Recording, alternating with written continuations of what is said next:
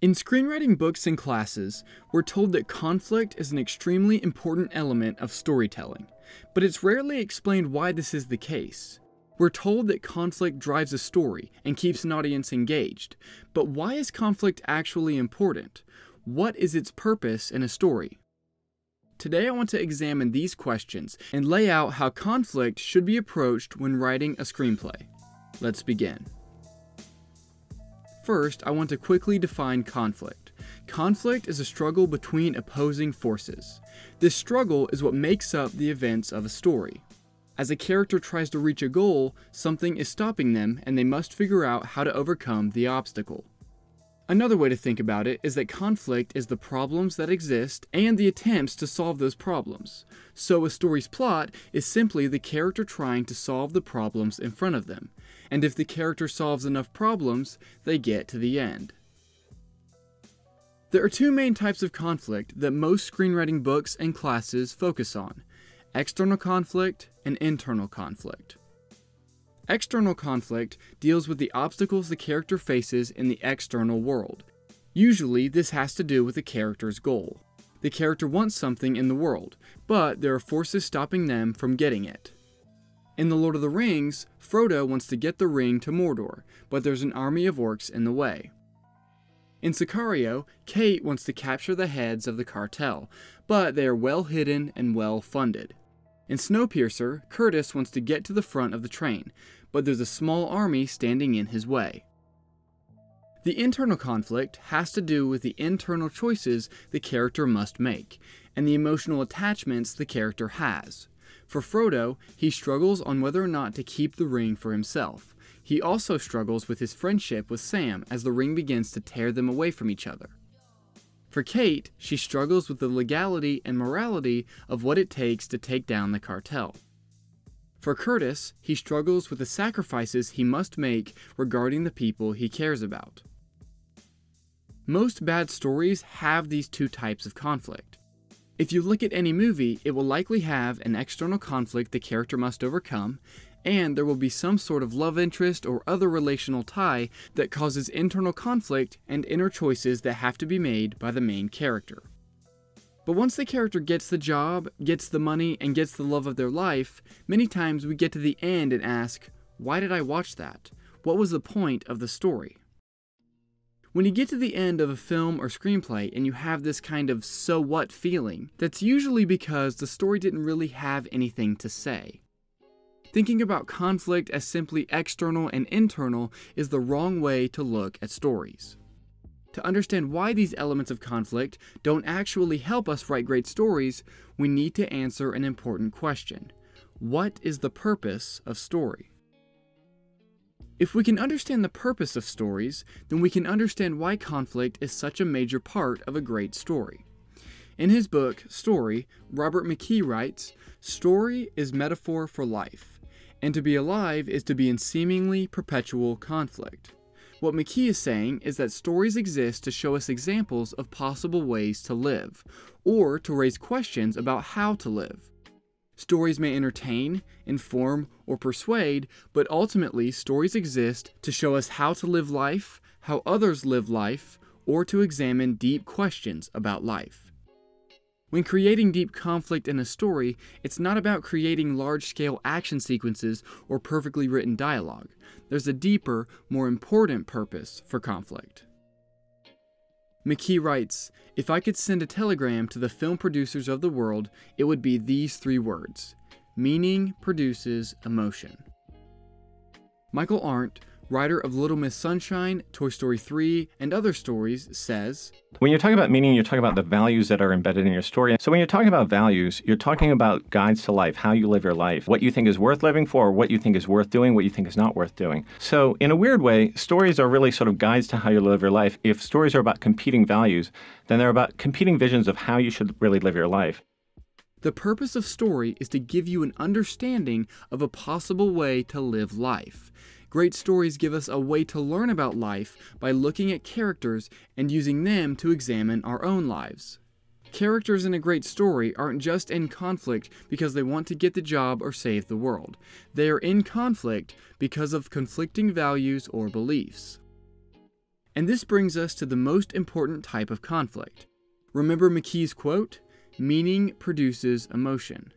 There is one type of conflict that sits above the external and internal conflict, the philosophical or moral conflict.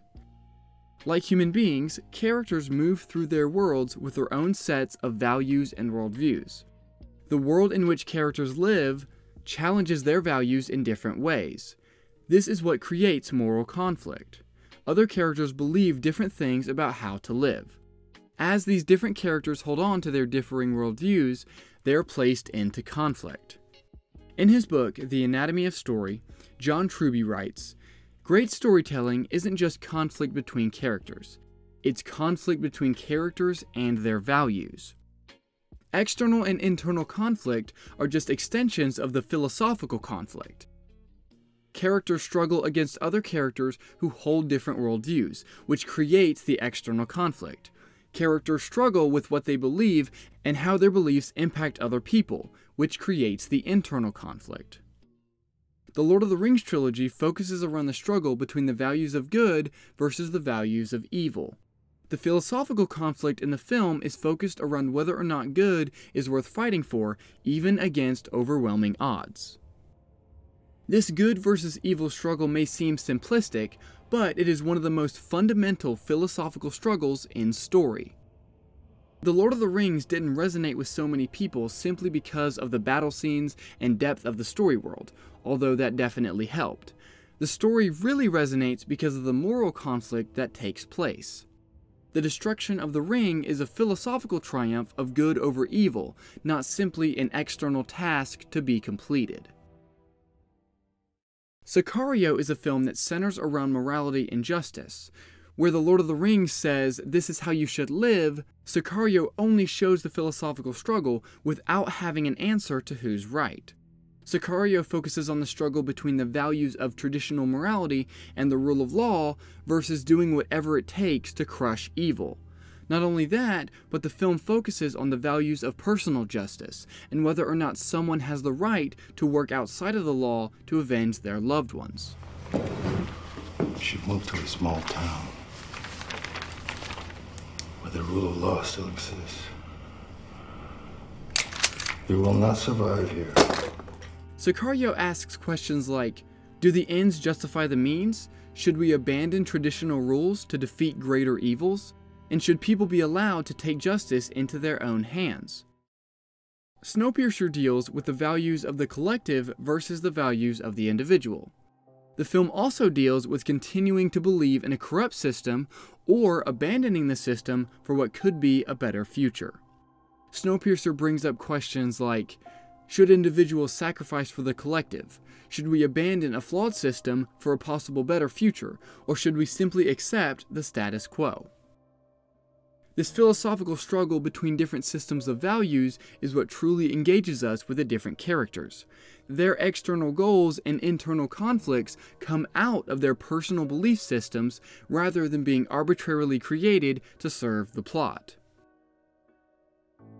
But how do these films actually wrestle with these different ideas and worldviews? They do it by giving different characters different worldviews or value systems that place them in conflict with the other characters. When a story uses different characters to stand as different points of view in a philosophical conflict, meaning and depth is given to the story and to each scene. I won't be looking at every single character in each of these stories, just enough to give an understanding of the way that these stories use a web of characters to create philosophical conflict. In The Lord of the Rings, Frodo and Aragorn are in the middle of the character web in this fight against good and evil. Frodo constantly struggles between what he must do and the evil that he carries with him at all times. Sam stands as the beacon of hope. He encourages Frodo and always believes good can win. What are we holding on to, Sam? But there's some good in this world, Mr. Frodo. And it's worth fighting for. Smeagol stands as a character who has become poisoned by his time in darkness. He is in constant flux between desiring to be good and his addiction to evil. As much as he tries to escape it, he is obsessed with the evil of the ring. Gandalf is a traditional mentor figure in the story. The real purpose of a mentor character isn't to tell the main character how to complete their external objective. It is to show the main character the value system that the mentor character believes in. All we have to decide is what to do with the time that is given to us. Gandalf believes in fighting for good against all odds, and he leads Frodo in this belief. Sauron is the ultimate force of antagonism and the symbol of pure evil. Saruman believes that good cannot always triumph over evil, and that you must accept the world as it is. He tries to convince Gandalf of this point of view, but fails. However, he does show that even those who are very wise can fall into darkness. Aragorn struggles in a similar way to Frodo as he fights in the different battles for Middle-earth. One of the most compelling philosophical conflicts of the characters surrounding Aragorn is with Arwen and Elrond. While Aragorn and Arwen want to be together, Elrond shows them what he believes is the truth. Elrond makes the audience consider what could happen after the fight for good is won. Is the fight for good even worth it if death and loneliness sit on the other side? These philosophical questions are what make this story so powerful and loved by so many. There are many other characters in this story that are great examples of philosophical conflict, like Boromir, Denethor, and Galadriel, just to name a few. And all of their conflicts revolve around the struggle between good and evil. In Sicario, Kate Macer sits in the middle of the character web. She believes in the rule of law and doing everything above board. She is a moral person and follows legal structures. Her partner Reggie believes the same thing. And as Kate dives into the morally gray struggle at the US-Mexico border, Reggie tries to keep her from falling into this gray world. All right, we're good. Just don't keep us in the dark. All right.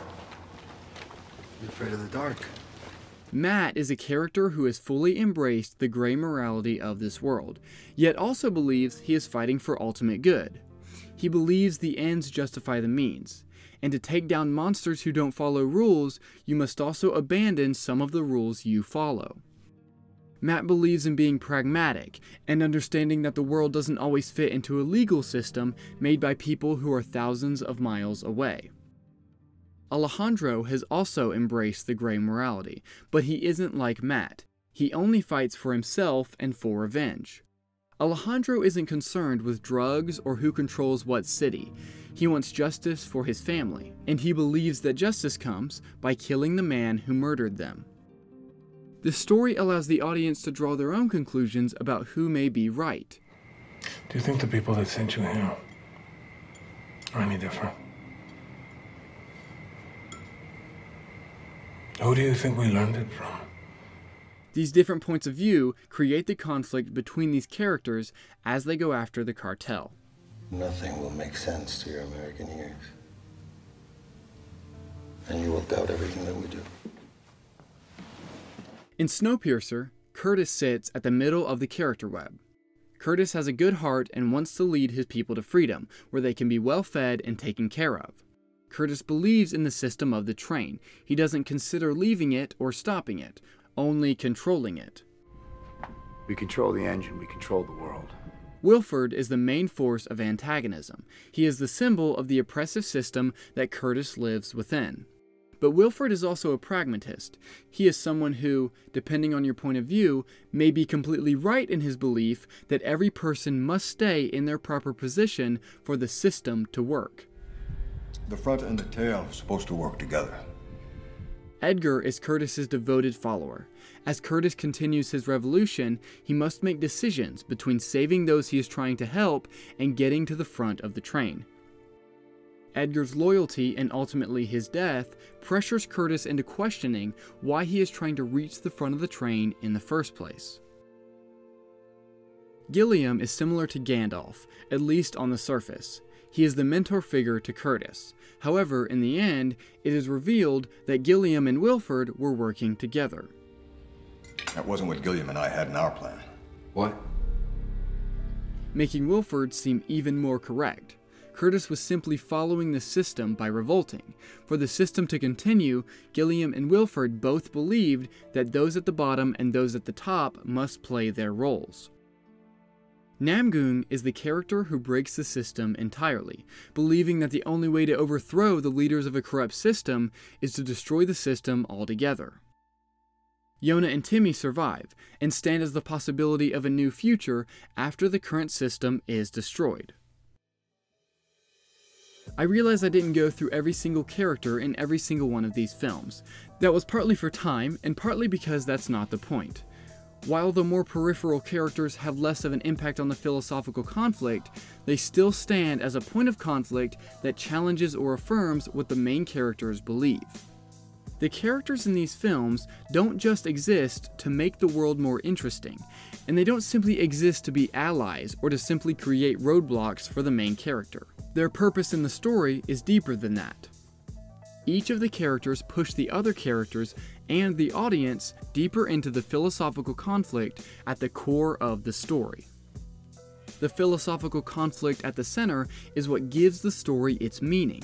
The characters' internal struggles and external plot may be interesting, but it is only engaging because of the deeper conflict happening on the philosophical level. Writing teachers might tell you that you need conflict in every scene, and while you do need conflict in your scenes, this type of advice is missing the point of how stories actually work and what makes them great. Sure, scenes need conflict, but what kind? A story filled with simple external conflict in every scene will be unengaging. All of the external and internal conflict exists under the umbrella of the ultimate conflict, which is the philosophical or moral conflict. You might ask, doesn't this cause stories to be preachy or bash you over the head with a worldview? No, bad writing causes preachy films. All great films quote-unquote preach at you, in the sense that they deal with philosophical conflict. You just may not realize it at the time. Write stories with deep meaning.